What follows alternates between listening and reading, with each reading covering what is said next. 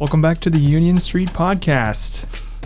We have another episode today in the studio with Paul Elledge and Antonio Martinez. Thank you guys for being here today. Thank you for having us. Thank you, Luke. It's good to see you again, Antonio, back in the studio. Likewise. Might be familiar with Antonio. We've had him on before. Might remember the mural. But we're here to focus on Paul and this new project, this photography project that you're doing. Want to hear about your background, some of your process. Okay. And this project specifically, too, and how this all relates. And Antonio's connected us both now. And a part of the project, too, right? I just photographed him very cool. An hour ago.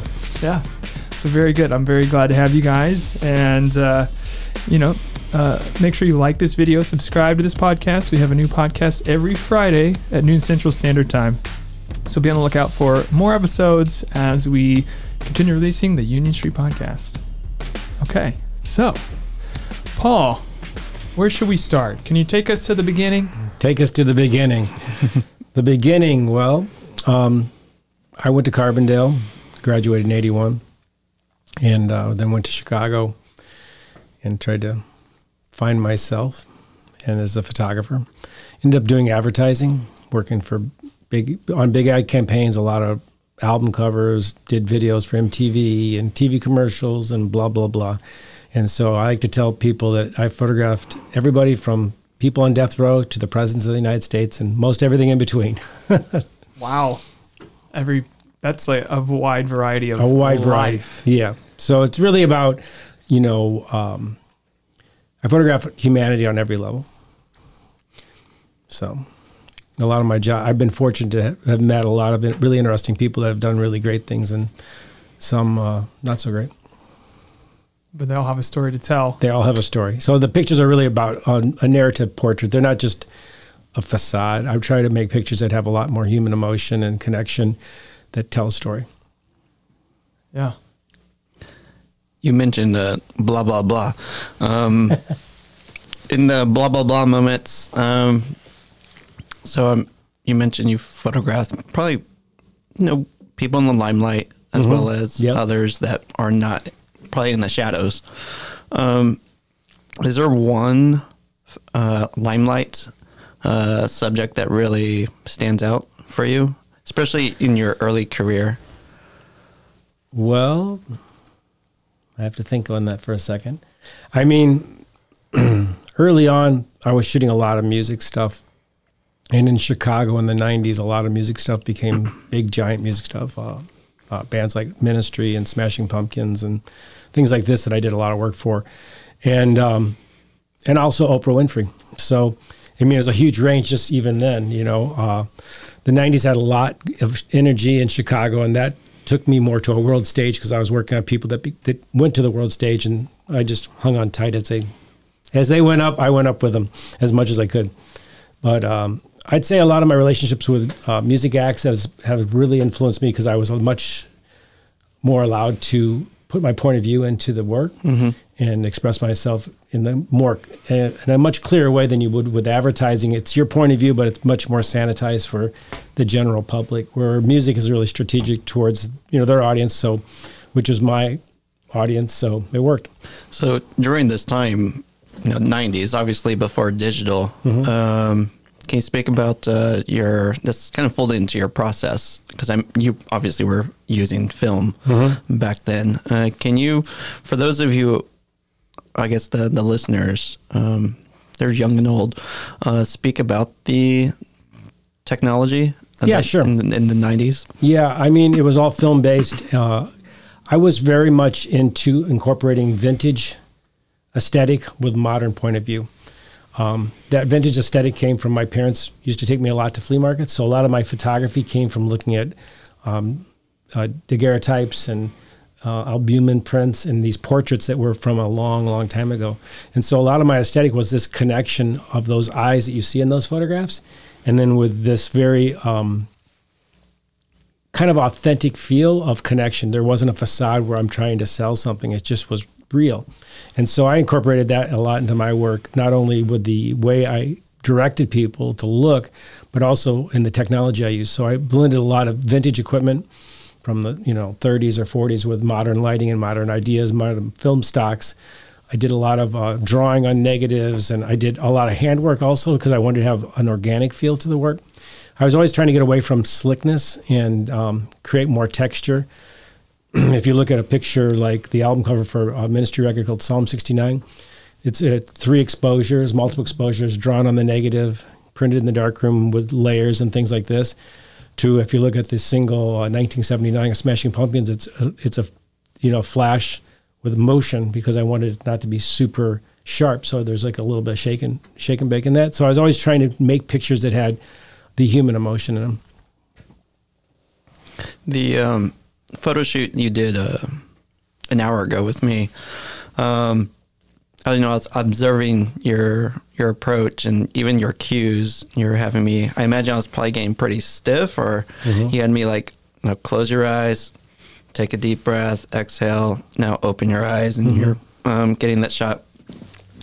I was thinking, like, why is he asking me to do this? Am I just coming across as like angry face, or what's happening?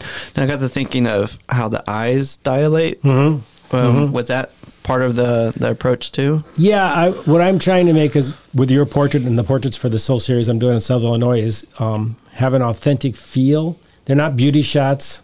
They're not glamour shots. They're about real. This is really as drop your facade and have a real connection with the moment we make the picture. So when the print's there, hopefully people will go into your eyes and feel our connection. And when I have you close your eyes and then look up at me, it not only affects your pupil, but it also centers you. So if you think about if you think about an NBA player, when they go up to shoot a free throw, they bounce the ball. Sometimes they close their eyes, they say something, and then they shoot the hoop. It puts them into a centered spot. So they're centering themselves away from the whole stadium of 80,000 people wanting them to miss or wanting them to make that shot. I do the same thing with photos, where I try to get you into my world, because for that 1/250th of a second, we have a moment.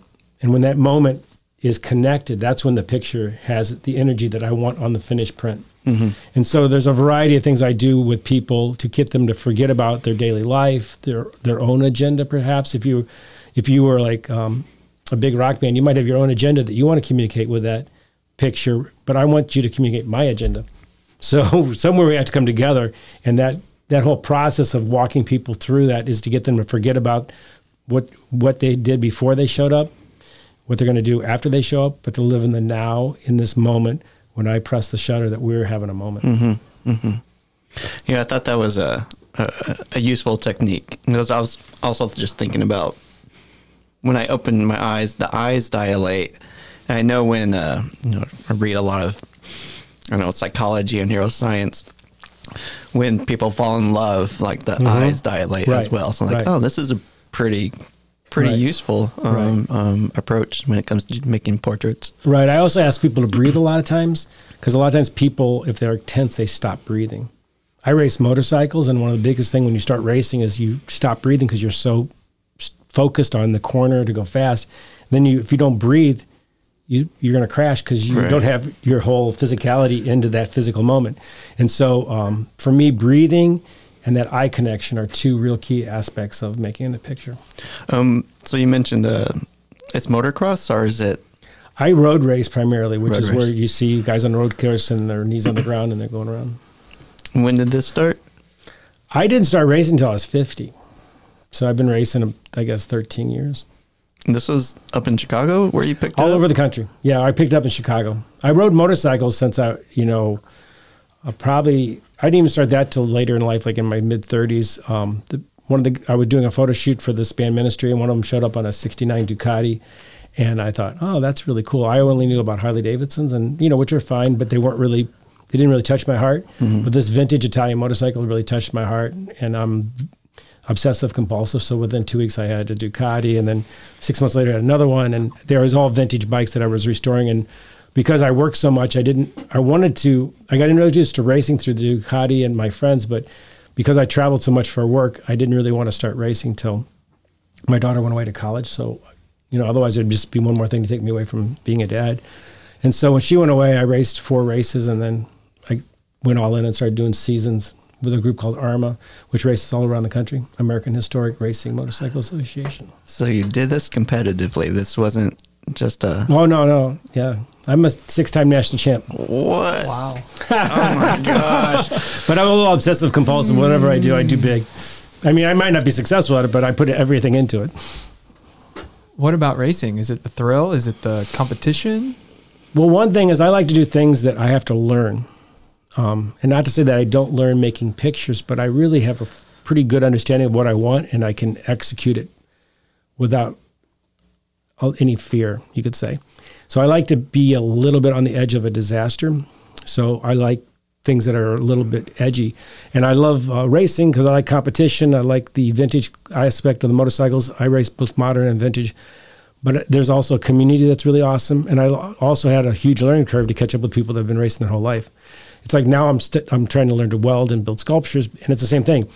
I'm 63. I'm welding with a guy that's 30. He's been doing it his whole life. I've been doing it for a year and a half. So I really like being challenged to grow. I don't want to be comfortable. I like being uncomfortable and finding where that takes me. Because when I'm comfortable, it doesn't seem like I'm as productive as if I'm a little bit on the edge. But racing involves a lot of things. There's the competition. There's the physicality of it. It keeps you fit. If you're racing guys that are 25 and you're old, you got to work out and keep your weight down and blah, blah, blah. So there's lots of aspects. Plus the machines are cool.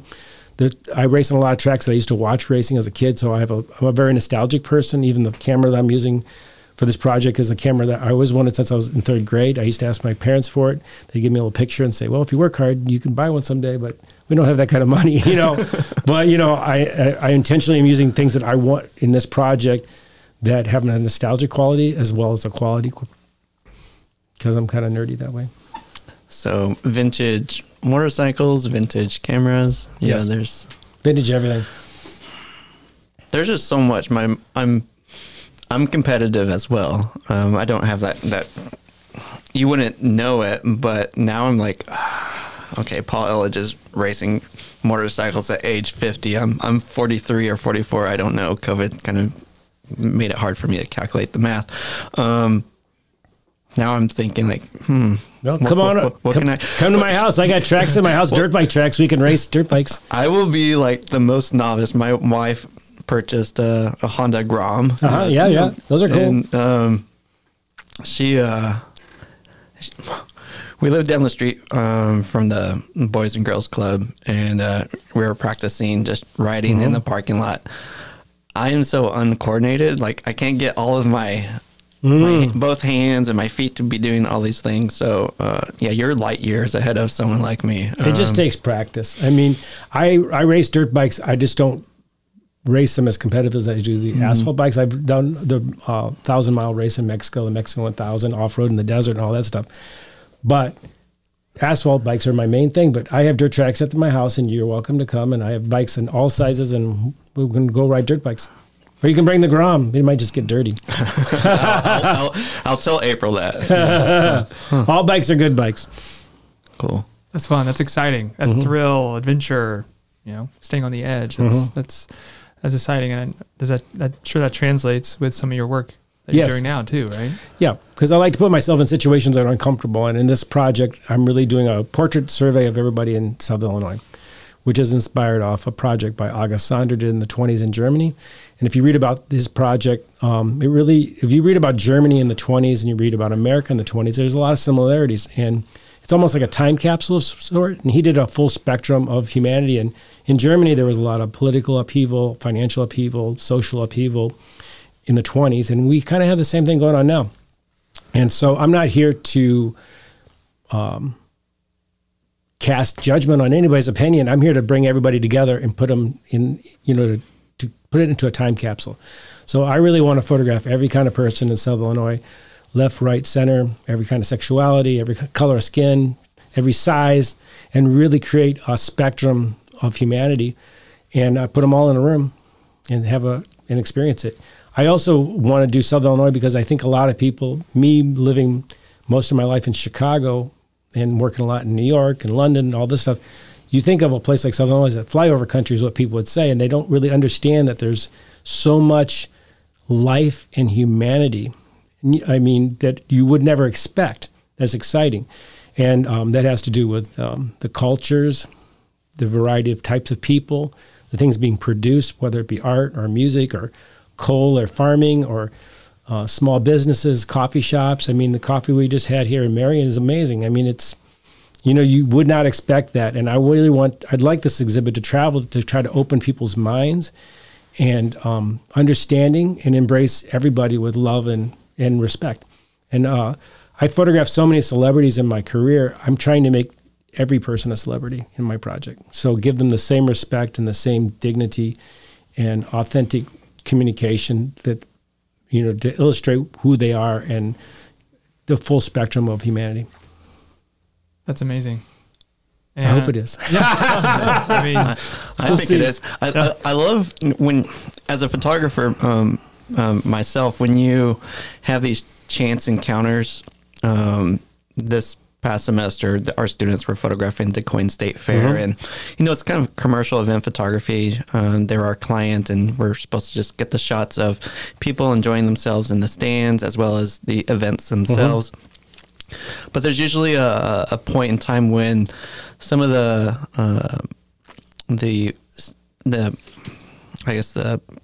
not participants, but the spectators, they'll notice you have a camera. We had our little vest on, so we looked official. They would strike up a conversation and ask, hey, who are you photographing? Where can I get these images? Then, conversations kind of lead to learning their personal history, and then they want a portrait of themselves, and conversations still are behold.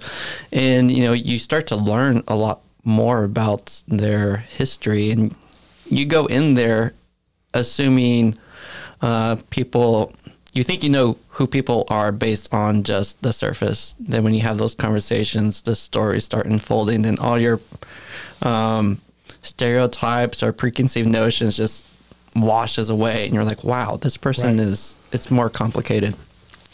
You were sharing a story earlier this morning about he was a coal miner?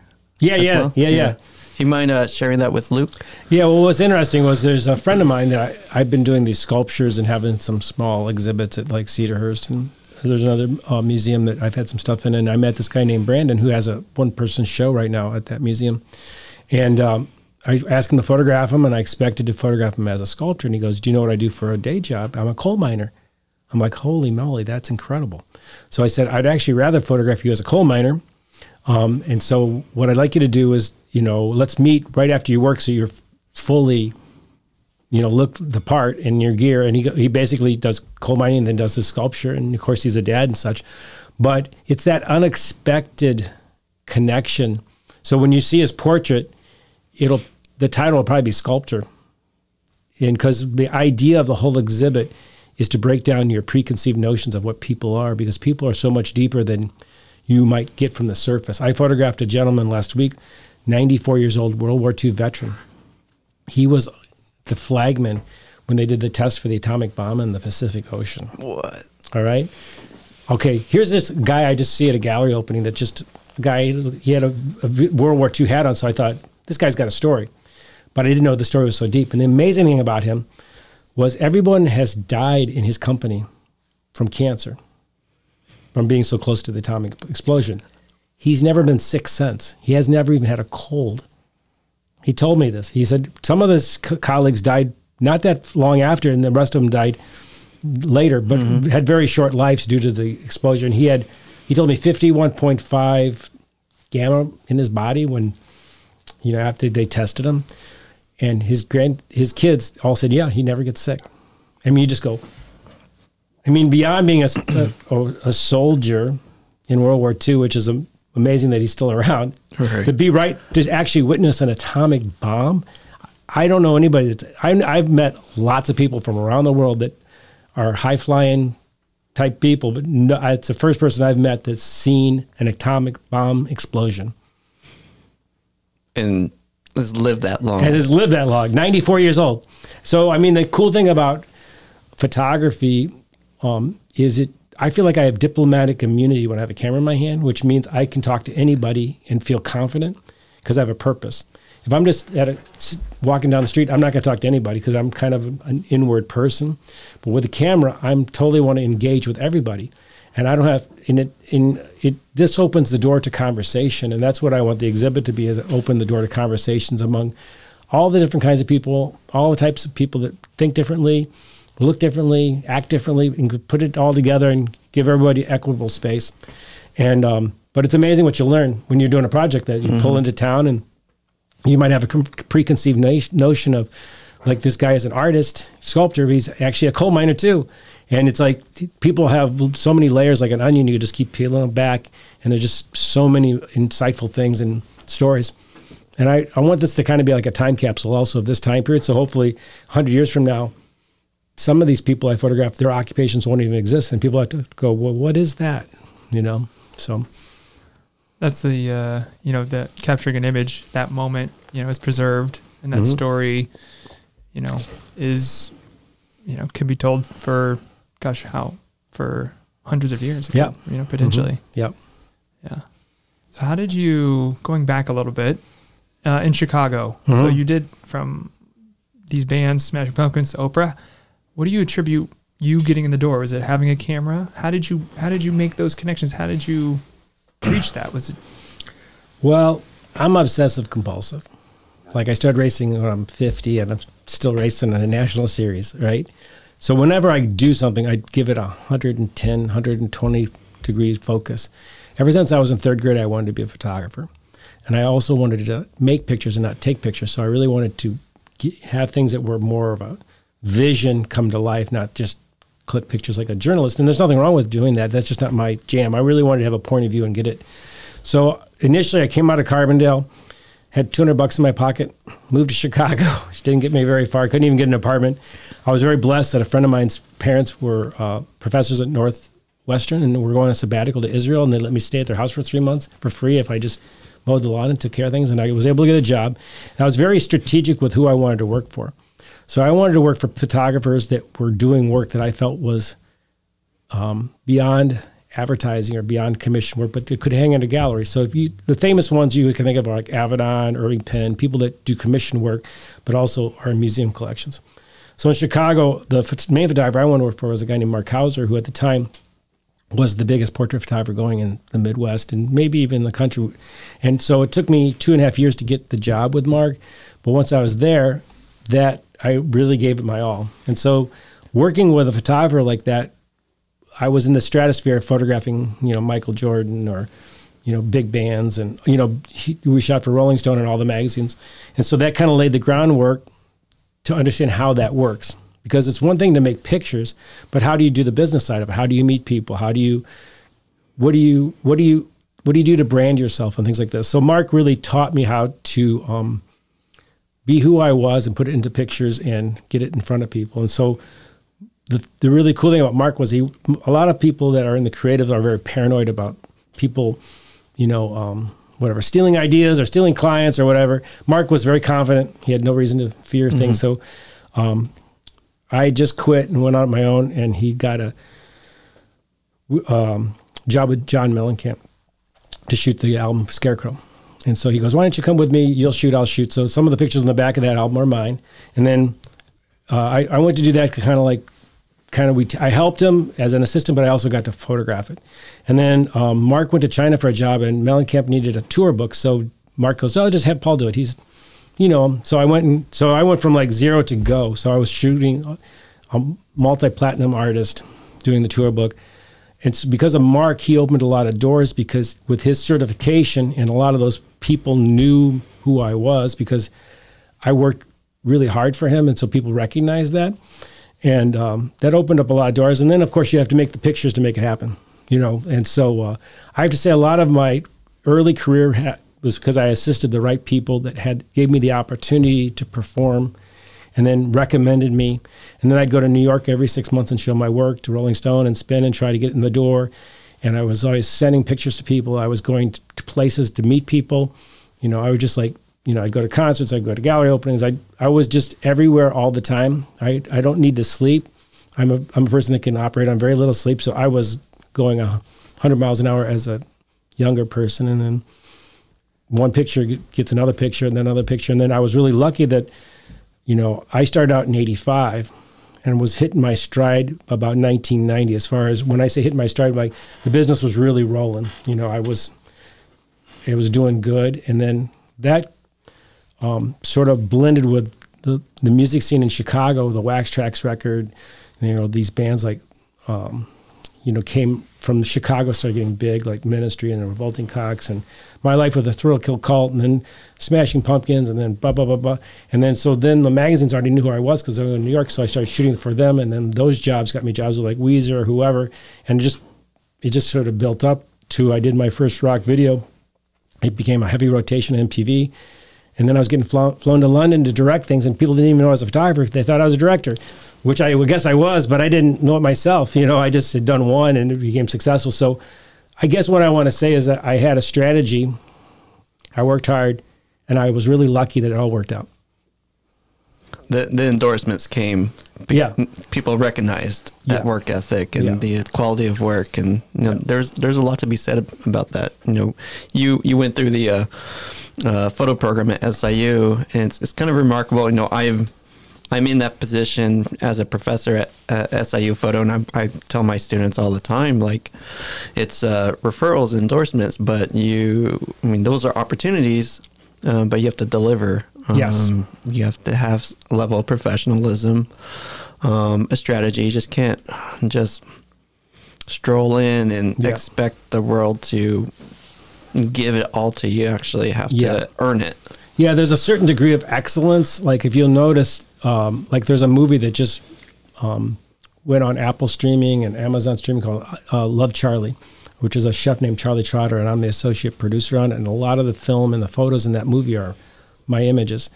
And Charlie Trotter was a chef that started like vegetarian menus and farm to table.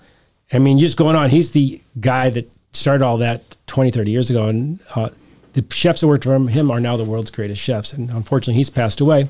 But I worked on a bunch of books with him. And the whole, when I would come in and I brought in my crew, and if there was somebody he didn't know, he'd say, Paul, does he know what excellence is, or she know what excellence is? And I said, I wouldn't bring anybody in here that didn't know what excellence was, because he didn't want anybody around him that wasn't focused on being excellent.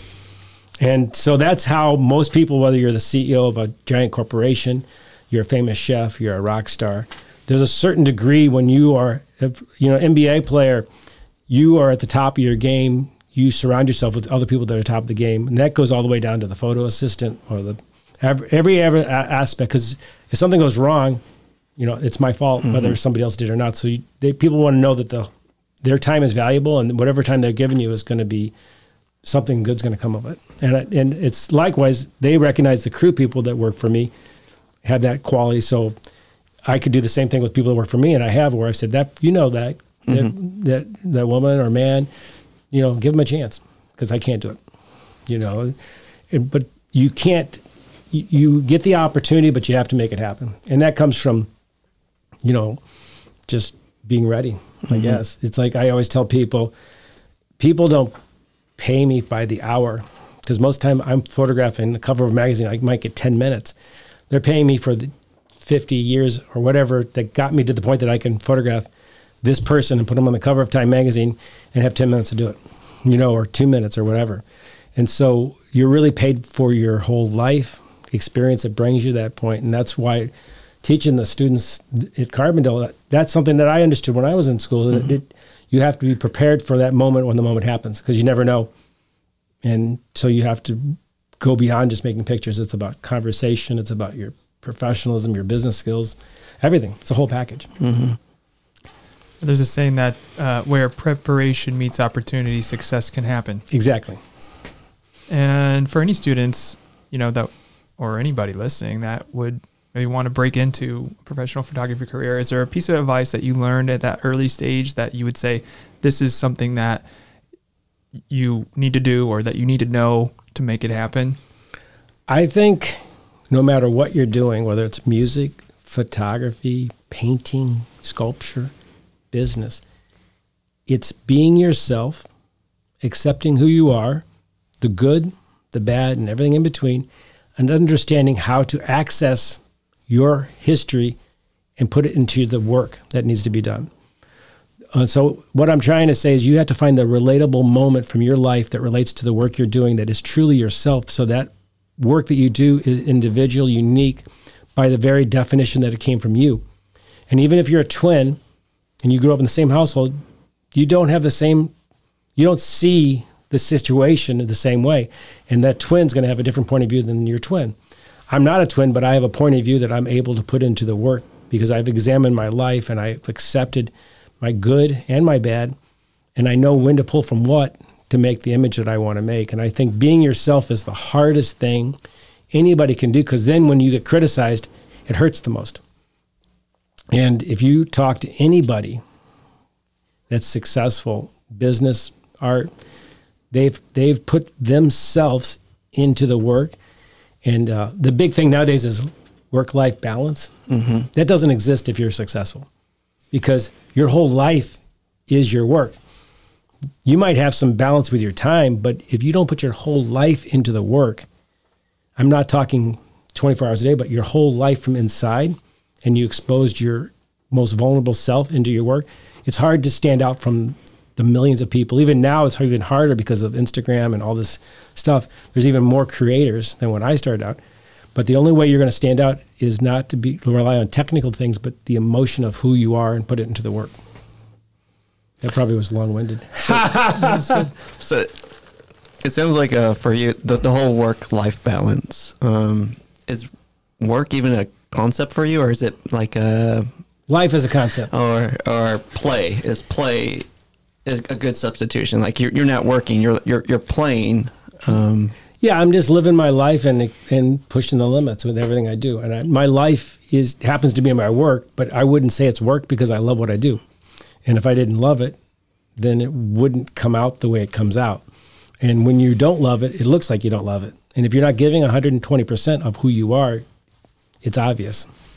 I mean, so yeah, I think it's life and play. It's not work-life balance. It's just doing my thing. Yeah, I try to get the students to understand that concept. When students kind of feel burned out and assignments, whether they're photography assignments or other coursework, like the moment you have that mindset of understanding what you're doing as work, like drudgery, like it's game over. Like you're trying to dig yourself out of that very negative mindset. Like if you can reframe your mindset to understand it as play, like actually there's joy in all these activities, whether they may not be your cup of tea, but if you can understand there's something to learn, realize that you're growing. Right. Find the connection.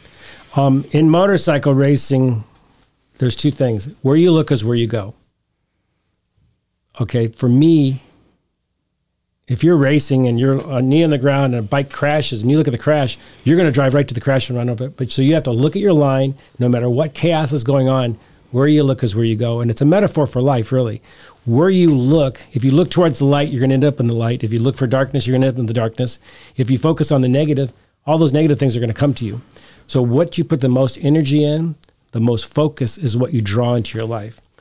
I 100% believe that has helped me so much since I was a little kid, because I sort of learned that from my family before I even got into motorcycles, is that you focus on what you want the most and you try to get out of your mind any negative and dark things, because that's what you're going to draw into. You're going to be like a magnet.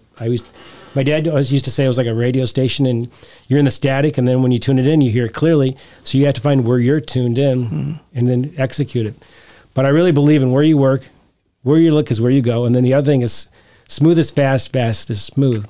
So when you're like really aggressive on a throttle, not to mean that you're not going with intention as hard as you can, but you're smooth. Because if you're herky-jerky, the bike starts getting out of control and you crash. And the same thing in life. If you are smooth, smooth is fast, fast is smooth. And if you focus on the goodness, not the darkness, and you're smooth with your transitions, things just happen. But when you're like erratic, or you don't believe in yourself, or you have self-doubt, or you're trying to be something you're not, that's when everything goes wrong, in my opinion. No, you're saying a lot of things. I've heard CrossFitters say that same thing, smooth is fast. Because injuries happen when you're trying to show off, or like you just use brute strength and not using the right movements. And what you said about the taking those turns. Yep. I think that's where I went wrong. Well, my mountain bike, same thing. I've wrecked because I got distracted. Yeah, you look at the tree and then you hit the tree, but you have to focus. And especially when it's really gnarly, you're riding a dirt bike and you're going over these rocks or mountain bikes. You got to look at the line and stay. And it's not necessarily the line that other people took. That's another thing that's important. You have to sometimes make your own pathway, and that's how to be who you are. You carve your own path, and the same thing when you're off-road mountain biking or motorcycling. The rut that you see as the line might not be the best line. That's just what the masses went for. And generally where the masses go isn't always the best. With motorcycling and mountain biking, you're looking for traction. Traction is where you want to be, and the traction changes. And just like in life, the traction changes. And you have to know where you are in your life and find the traction to take you to wherever you want to go. But when you focus on that thing that's scaring you, that's where you end up. So you got to get your eyes off that. And it's a hard skill to learn, is to stay in your line. And when you're racing elbow to elbow, going super fast, you learn to trust people that hold their lines. And people that don't, they're going to crash and burn. You don't want to be near them. And fortunately, the guys at the front are all holding their lines. So you can race elbow to elbow and feel like they're not going to take you out because they want to win. And in order to win, you have to finish. So that I definitely... Having earlier conversations with you this morning, you even just showing me your equipment, the Hasselblad with the digital back. It's obvious that you know your line in terms of technique and materials, the tools of the trade. Even that you kept that the old tripod legs. Like when you came out and you pulled out that tripod, I was like, okay, this is a person that has total faith in equipment that has lasted years and years. And you also pivoted with new technology with digital photography, but you're still at least with this work combining the vintage with the new. Yep. I feel like you have definitely have been your line so well that the end results give us something new. And I think it's going to be very attractive for viewers who may be unfamiliar with your work. I can't wait to see what these portraits are going to look like, whether they're hanging on the museum or in a book. Just hearing your philosophy in life as well as how it crossovers in photography is really giving me more appreciation for the approach you have in the creative process. So I just want to say thank you for sharing all of this. I know we still have many more minutes to go through, but I definitely want to express that before we. You're very welcome. You'll also notice that I didn't show up with a bunch of lenses and a big huge bag of choices. I am a firm believer that you edit before you take the picture.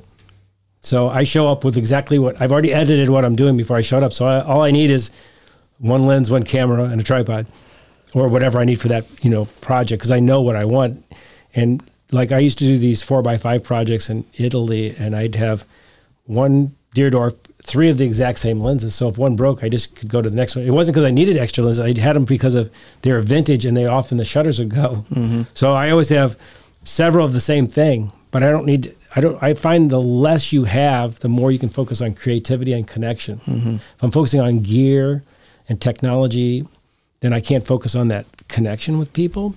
And so I live pretty simply. Yeah, I didn't know what to expect. I became part of the SIU photo community in 2005. You have a long past, I've heard of your name, and Dan Overturf would at times take some of his students up to Chicago, and students would come back and remark about the studio visit. So you're kind of like this legacy, this legend at our program. So it was really quite an honor to have you in my presence, pointing the camera at me and being able to see your approach. That was definitely, I felt like I was in the classroom while watching you, observing how you made this portrait of myself. This may be another question. I'm sure some of the viewers may be asking about this Southern Illinois portrait series. So when we connected, I had asked like, well, what should I bring? What should I wear? What locations? Like, I recall you're like, it's natural light. There's not going to be a huge production.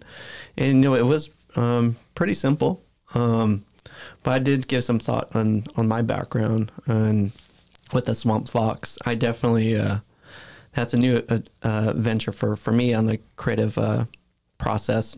Street art is not something I'm been doing for long. I mean, Luke gave me the opportunity and our students to do it. But trying to get back to my train of thought here. What you have did in that short 10 minutes, I'm not sure if that we even went 10 minutes. That was quite a learning experience. I'm definitely going to share with my students about that, the simplicity of it, the simple directions of closing the eyes, the small movements. There's always chin down, and just smallest the millimeters make a huge difference. Telling me to soften, which I assumed was like, okay, maybe I'm too serious. Gotta put a nice little slight smile on the face. I wish I had a recording of you directing me, just so my students could understand like how the smallest movements make the biggest.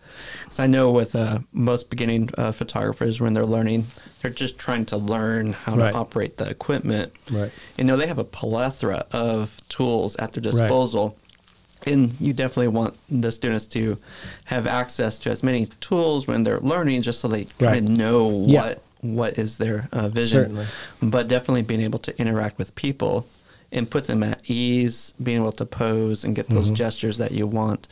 I'm sure someone, as you has been doing this for a long time, you know when the portrait is at its peak based on those small compositional decisions.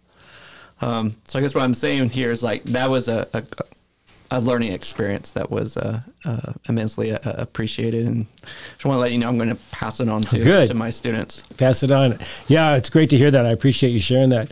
I mean, when I do jobs, I might have 30 people on a set, lights, camera. Depending on what I'm doing, I could light the whole thing up if I wanted, and I could bring assistants and producers, and we could have all this stuff.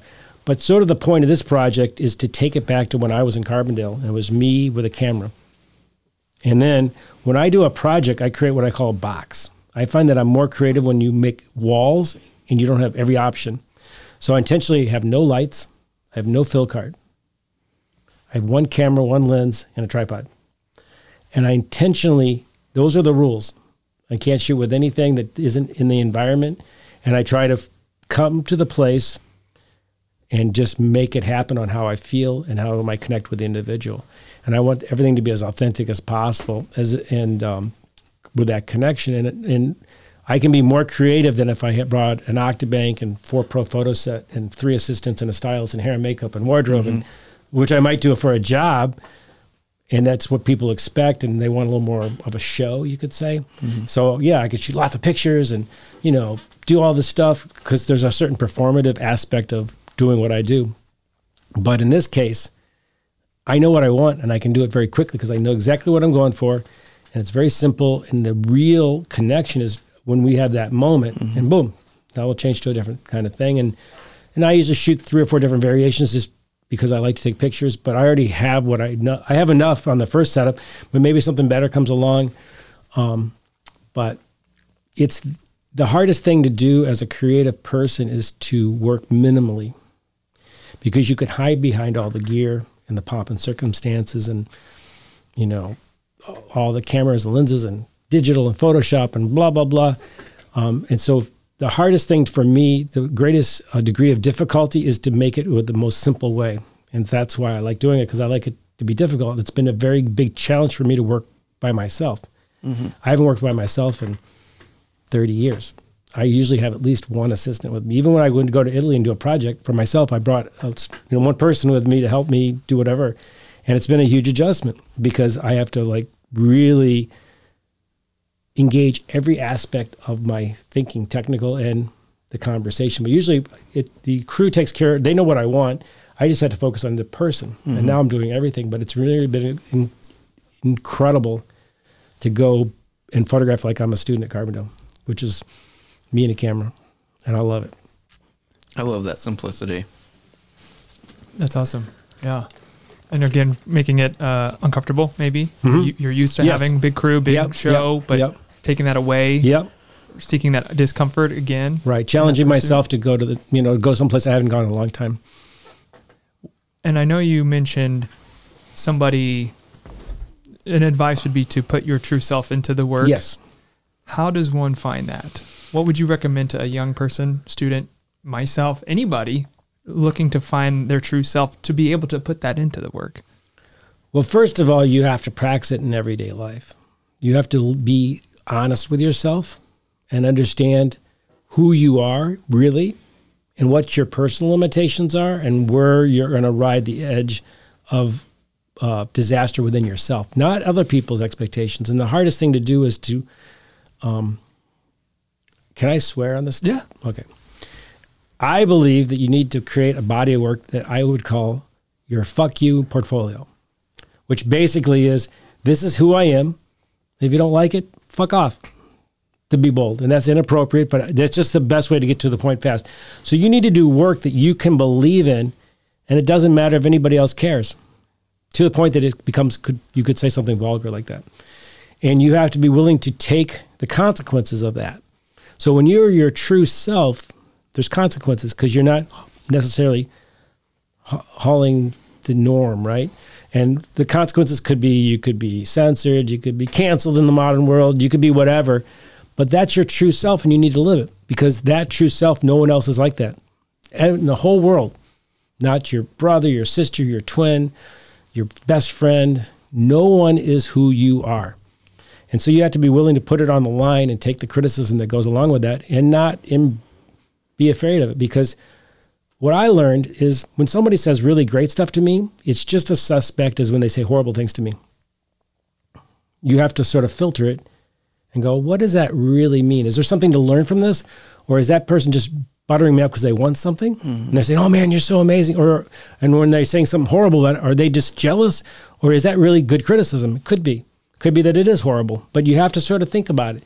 You can't just be excited. You can't just listen to it. There's a filtering process to get to the point. And you have to be willing to not take things personally when people say things that are really horrible or really good, and not get too excited or too depressed. You have to sort of stay in the zone or the flow, some people say. I photographed a psychologist from the University of Chicago. I can't pronounce his name. But he wrote the book called Flow, like in the 90s. And it's basically like once you're in that zone, Mikhail starts with a C. It's a really long name. I'm sorry, I'm not good at words.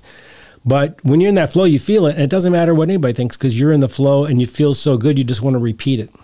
But the consequences kind of happen once you hang it on the wall or you deliver it and people hate it or they love it.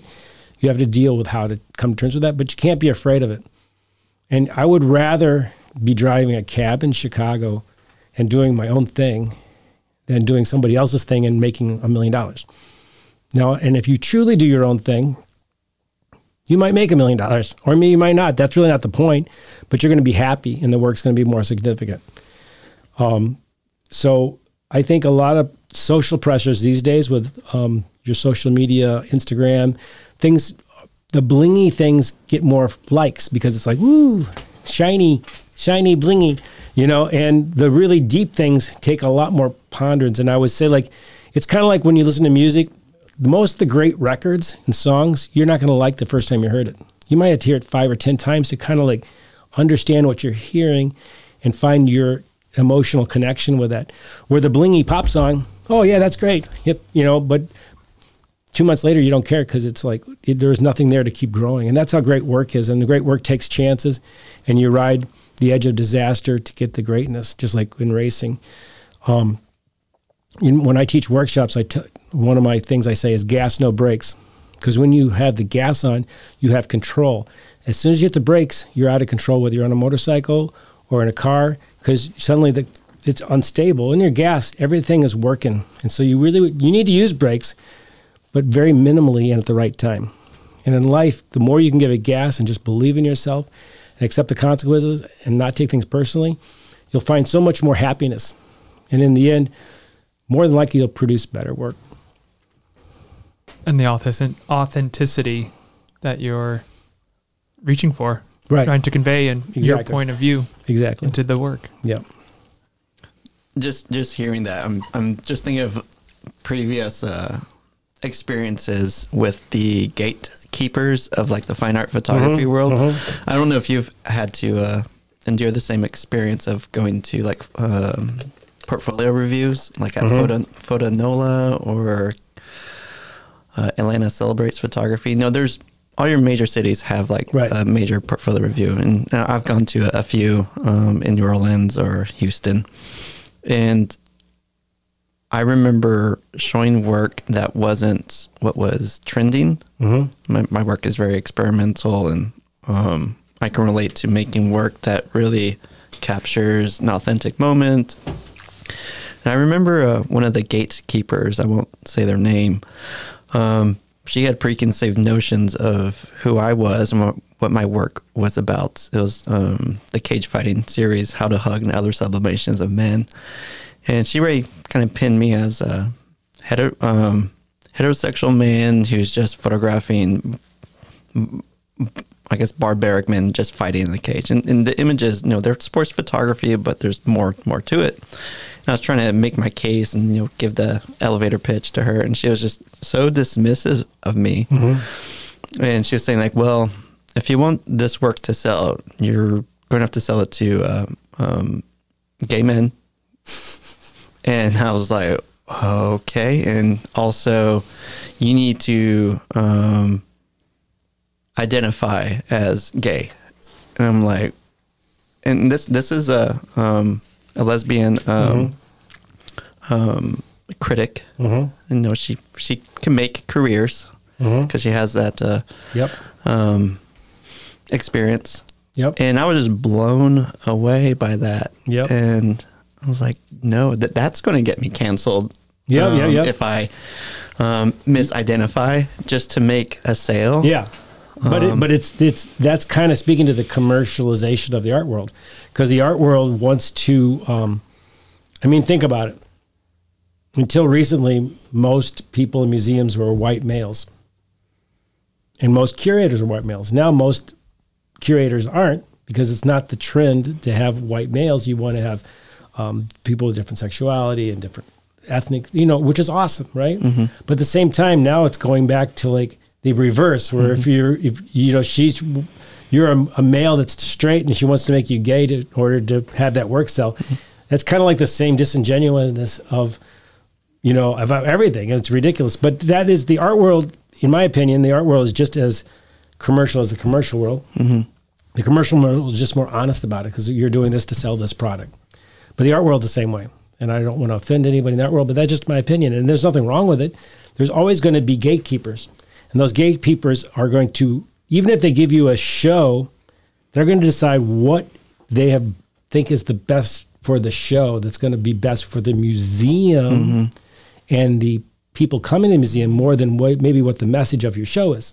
There's always going to be curating, and it's not always the purest form of what I would consider art. But that's just the way the world is. There's nothing wrong with that. That's just how it is. But to think that there's a purity, like I had an assistant come up to, and he actually went to school in Carbondale, and he worked for me for a little bit, and he really hated the experience, and he gave me his point of view and how I was a prostitute and all this stuff. And I said, let's just, this is back in CDs, so let's just talk about prostitution. Do you like Robert Frank? Oh, yeah. Do you think he's a prostitute? No. Well, here's a Rolling Stone record that Robert Frank did. Do you like Michael Kenna? Oh, here's a record cover Michael Kenna did. Do you like, I just named up all these heroes of art photography. And, here's an album cover. And I knew, because I have a photographic, I'm not the smartest guy. In fact, I'm not smart at all, but I have a photographic memory for artwork and locations, and I can remember who did what and what. And so the guy was like, I said, but good luck with whatever you're going to do, because, just because you sell something doesn't mean it's wrong or makes it less valuable. There's always going to be somebody that's going to help guide or curate whatever you're doing, whether it's an art show or a commercial assignment.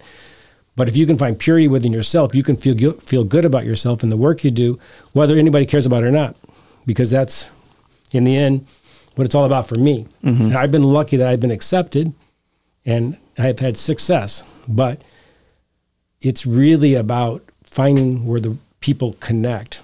Now, I don't know if it would work for me nowadays because the world's a different place, but the way in my coming up, it worked out nice, and it might have not worked out 5 years earlier or 5 years later, because a lot of there's a lot of luck involved in all of this. Mm-hmm. Even if you work hard, like I noticed, I sometimes shot bands I shot this band Weezer.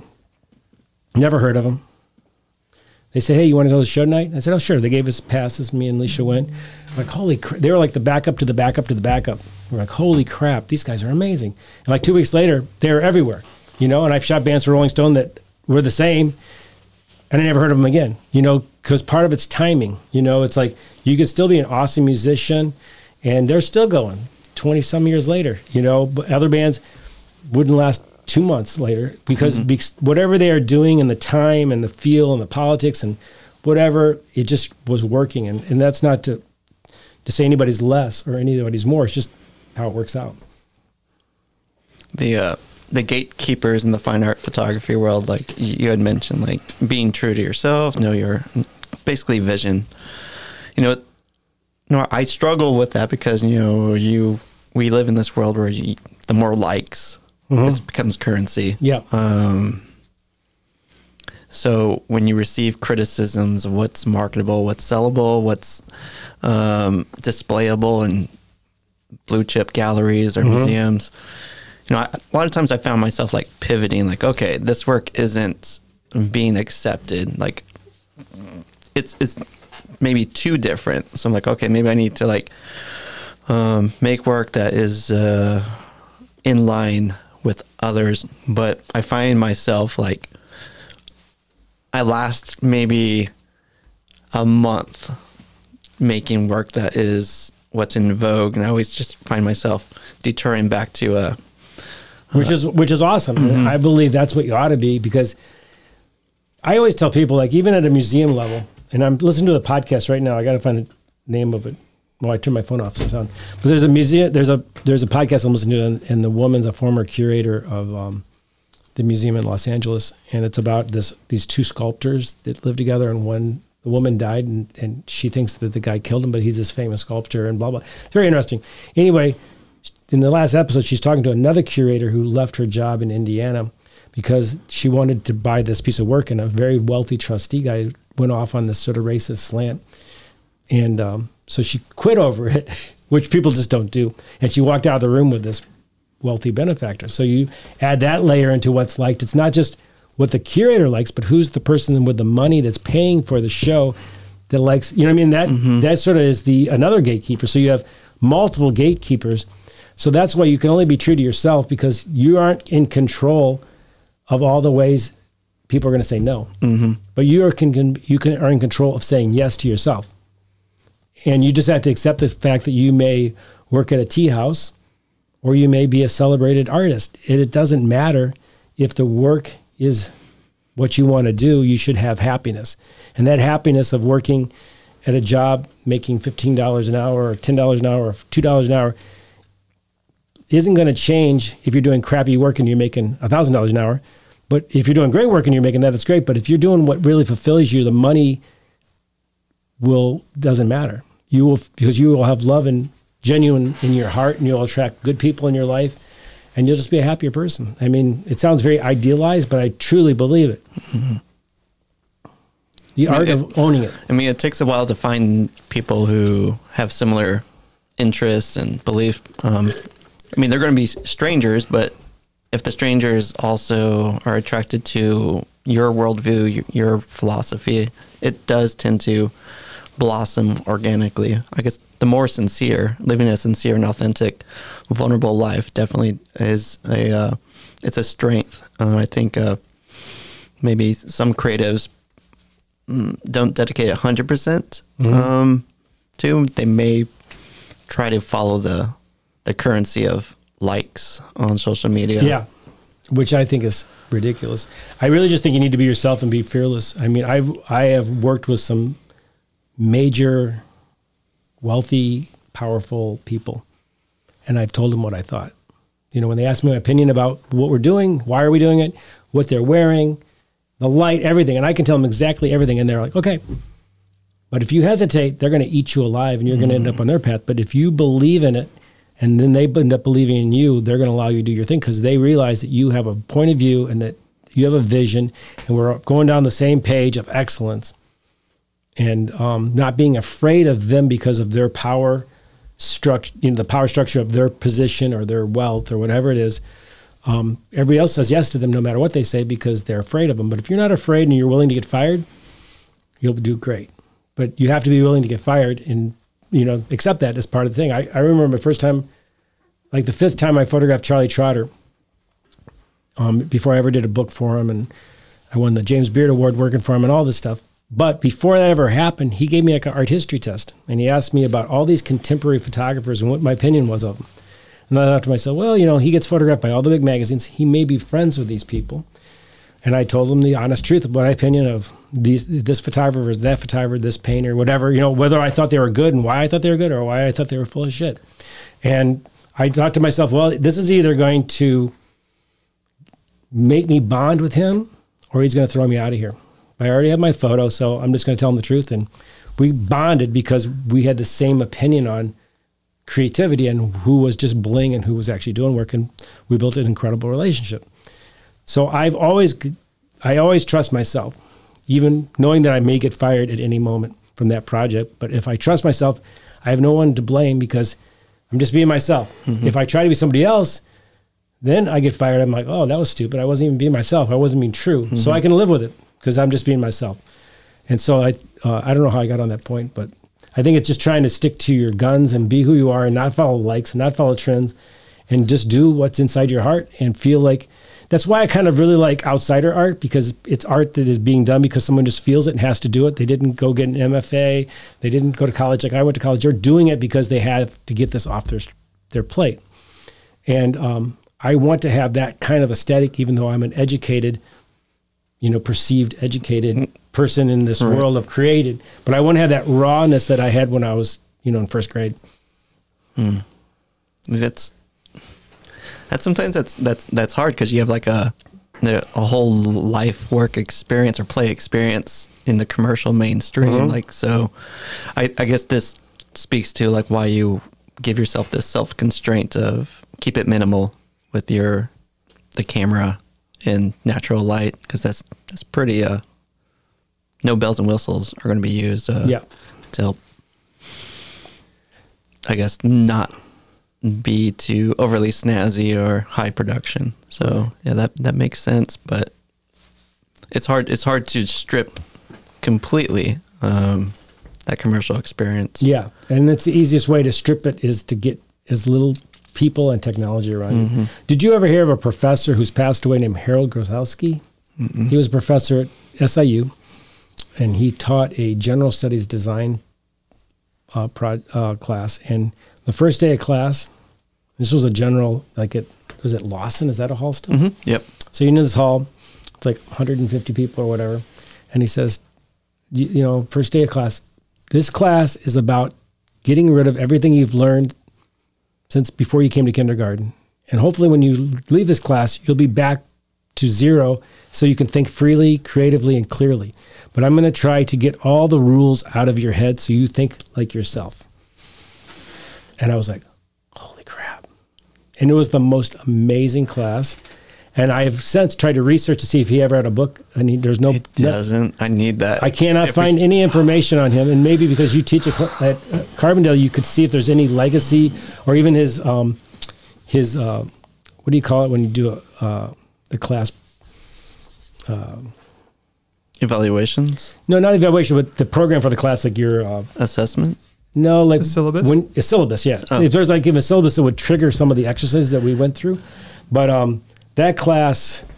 That did it. That class changed my life. And also in the design department, I took another class, and I forget what it was, but they basically gave you a problem, and they gave you 30 minutes to solve it. It was like... I remember the first one was that they gave you a cherry tomato, a piece of paper, and 2 inches of tape. And then like 40 minutes, we're going to drop this sandbag on that tomato. You need to save the tomato with this piece of paper. And every class was like that. And it was really, I'm very competitive, so I want to win, but you have to think freely and want to win, right? Mm-hmm. But it was really good for unlocking original thinking in your brain.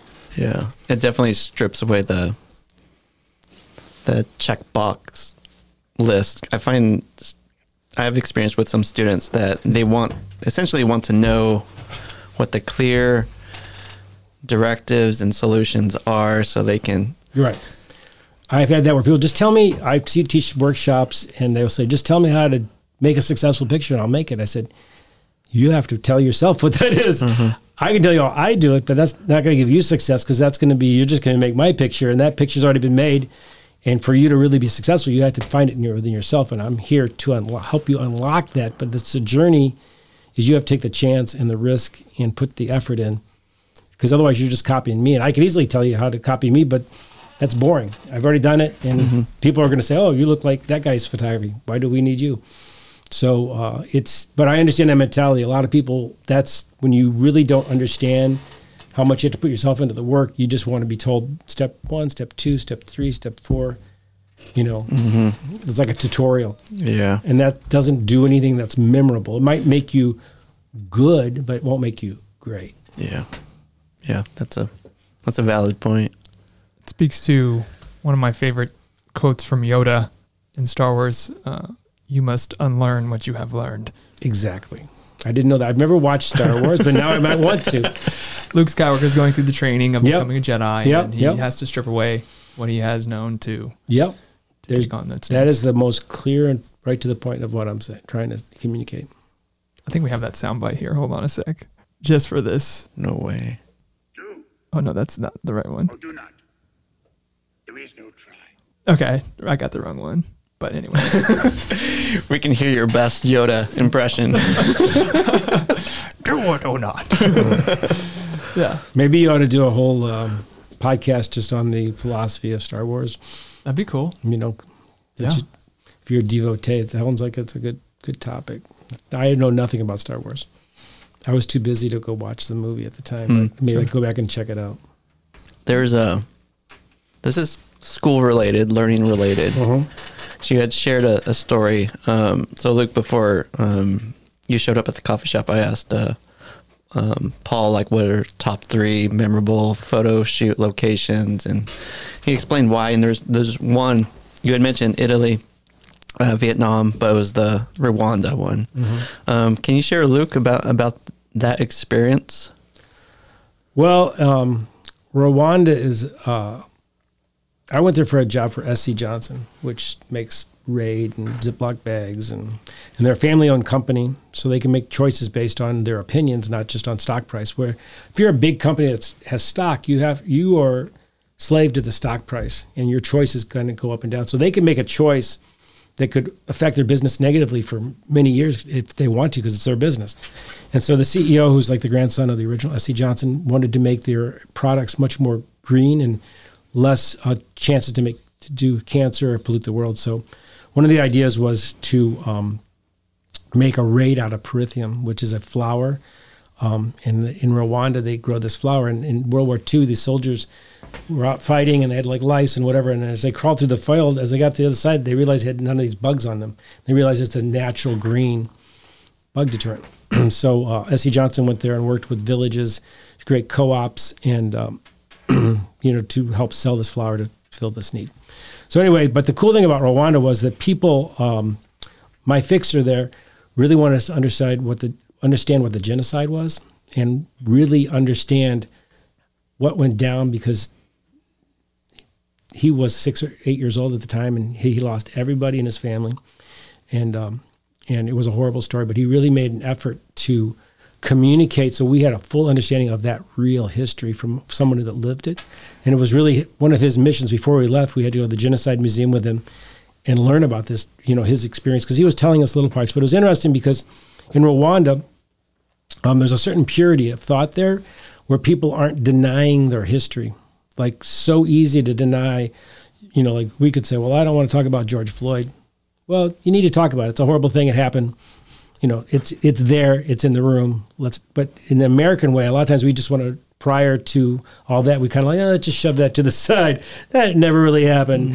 But in Rwanda, the people really wanted us to, the people I was with, they really wanted us to experience that reality of what went down, the good and the bad. And I found that very powerful. The other thing I found powerful was that whenever you're in a country where obviously you're American and you have wealth compared to in Rwanda, no matter, probably in my camera bag, I had more than the whole village because they live pretty simply, right? And a lot of times people come up and they want money or whatever. But the kids in Rwanda wanted pens for school. They didn't ask me for money or dollars. Kid, I have a pen. And I'm like, and I found that so pure and beautiful to me that I went to the hotel and I because I didn't have a bunch of pens, I would take all the pens from the hotel I could find in the paper and the envelopes and try to create school supplies for these kids.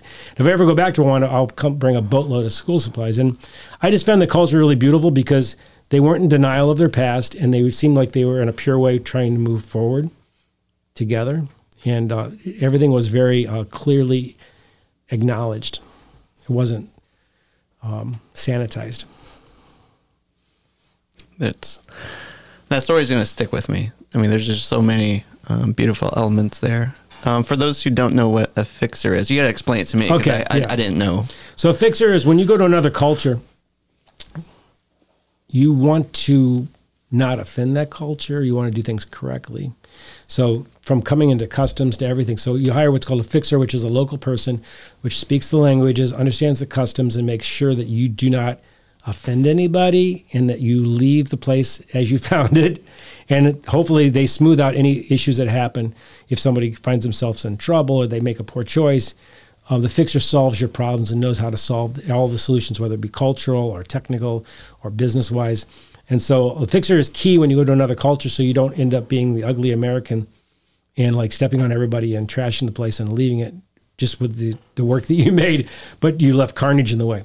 So anyway, a fixer is key, and there may be, in my business, that's like the most important element of working in another culture is having that translated so you leave the place better than you found it, or at least the same as you found it. You didn't affect it in a negative way. Mm-hmm.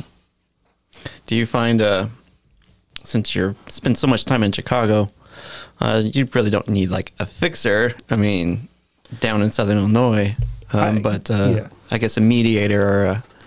Well, I mean, you sometimes for certain groups you might need, like maybe like we were talking about trying to photograph some migrant workers. I don't speak Spanish, so I'm going to need somebody to help me gain that trust. If you're photographing somebody that's so different than yourself, it might be nice to have somebody with you that knows them, that kind of certifies you as trustworthy. Like in Chicago, you know, I will craft a crew based on who I'm photographing, or, you know, make sure it's a very comfortable and the person I'm working with feels comfortable. But down here, I've only had a couple of times where I've had people with me because they helped introduce me to that person and are the link to that person that's so outside of my sphere of understanding. But I want to photograph every kind of people. I don't want to photograph just people I understand. I want to photograph people I don't understand. And those are the hardest for me to reach. And so sometimes those people are like ambassador or entries to that area or whatever it is. Establish trust. And then once they meet me, then it's cool. But sometimes just getting to that point is difficult. That's, I think our students find that the most difficult, like access, not just to a location, but to a person's heart, mind, and soul, and being able to build that trust. When you told me about how you photographed Coolio, like if we were to put Coolio and you in this room, you would think like, why would Coolio choose you as the photographer? Because totally different backgrounds. Would you share with Luke like why Coolio had chosen you as a photographer?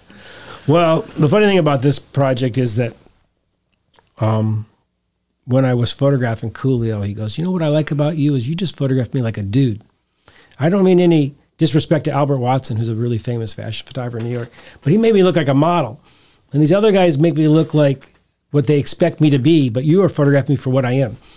And that's because my work is very driven about finding a connection between authentic feel. And not that I really necessarily capture him, but I read people and I make them be what I think they are in my head, because I can't ever really know who they are because I'm not them.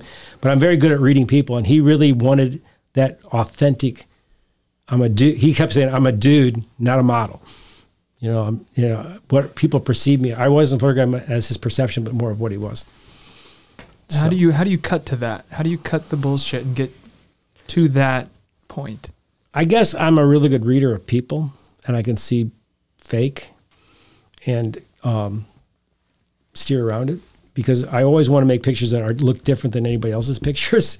They need to look like my picture, and the way I get to my picture is by drilling down into finding that connection with that person where they're going to turn themselves over to me for 2/5 of a second, and then it's done.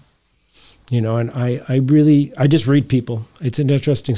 I was just saying I was in a small town recently, and I saw this mobile home that half of it was kind of burnt up and half of it was really awesome. It had like an American flag and a big cross, and it looked really, really like visually stimulating. But I had this certain fear, and I said, I'm going to come back here with somebody that knows this place, because I feel like whatever went down here, I just got a vibe that it wasn't good, and I don't want to put myself in that situation. So I have really good natural instincts, to the point that if my GPS tells me to go left, but my heart says to go right, I'll go right. Because sometimes being lost is better than being found, because you find something new when you go the wrong way. But something about that intuition tells me that there's something awesome down that road that I need to experience before I get to where I'm supposed to be going. And so I really trust my gut feeling and where it leads me. And that's how I trust people. And I just read people, and I try to distill it down to, I guess I try to make the ordinary extraordinary. And that's what I'm always looking for, is like, what's the most ordinary, real part of somebody, and how can I make that extraordinary? I don't know if that makes any sense, but it does. Yeah. When you stopped by the communications building and you introduced yourself and you told me about the project, and you gave me the postcards with examples of work, and I knew some of the people that you had already photographed. That was a great way to like build trust. I mean, we have the SIU photo thing, right, but being able to recognize, that's so-and-so from Cedarhurst. Like, okay, this is cool. There was that moment, and being in your shoes before, like, access is everything. Yes. So I'm thinking, okay, Paul's down here. He needs more subjects who are willing, specifically subjects who reflect the diversity on all gamuts, whether it's ethnicity, race, sexuality.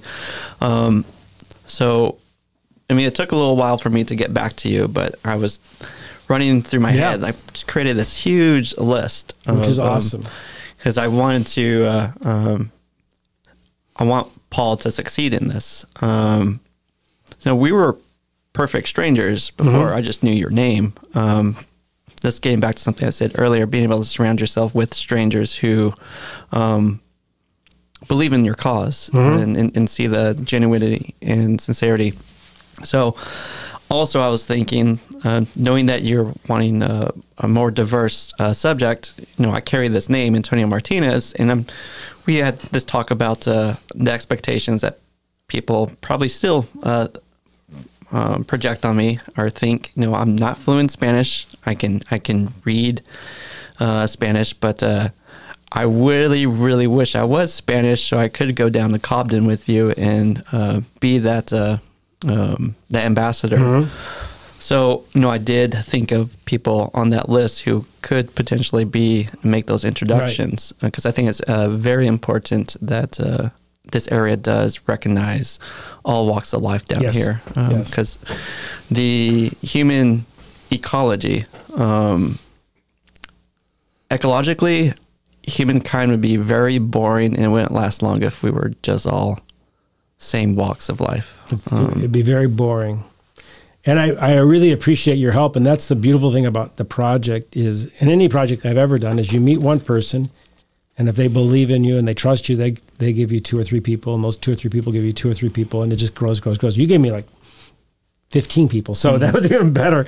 And hopefully those will grow more people. But I really need to drill down in ethnic, different sexualities, different points of view as big as possible, because, and that is helped by the people I meet and how they introduce me to it. And if I could just give a plug for my project, if you're interested in this project and you'd like to be part of it, you can write me an email at facesofourtime@gmail.com, or you can go to Instagram, Paul_Elledge, and direct message me. if you're interested in being part of it, or if you know somebody that's interesting that you would like to be represented in this project, I want to photograph everybody. It's not how you look. It's really trying to find people that have a gratitude for life and represent every kind of life. So I want to photograph every kind of person, left, right, center, every color, shape, size. Send me a message or an email and let's connect and make pictures. That's awesome. And I'm just so appreciative, Antonio, for you connecting us and just being here today and hearing this story is just incredible. And very excited about seeing the series. And again, so thanks, Antonio. You're welcome. Thanks, Thank you, Antonio. Luke. I mean, this whole, I don't know, I don't want to call it a maze. Maybe it's the line of excellence, kind of using what Paul's kind of describing. I mean, you kind of let it. I mean, I'm just following you. Well, I mean, there's a lot of influences, so many. Just trying to, stay on the line, keep pushing forward, and capture interesting stories, share, connect, learn, absorb, Unlearn. share, unlearn. Yeah. Well, thanks for having me. This was very exciting and I appreciate it. Yeah, thank you. Is there anything else we want to cover? Anything? This has been a great conversation and we could go on and on, I know. But I'll come back another time. that'd be great. Love to have you. I would just end on just be yourself and embrace who you are and really try to tune out the criticisms of others, whether it be about your opinions, the color of your skin, your sexual preference, your politics, whatever it is. Try to be authentic for who you are, not what you think people think you ought to be. Just try to be authentic. And I believe you'll have a really lovely life. That's great.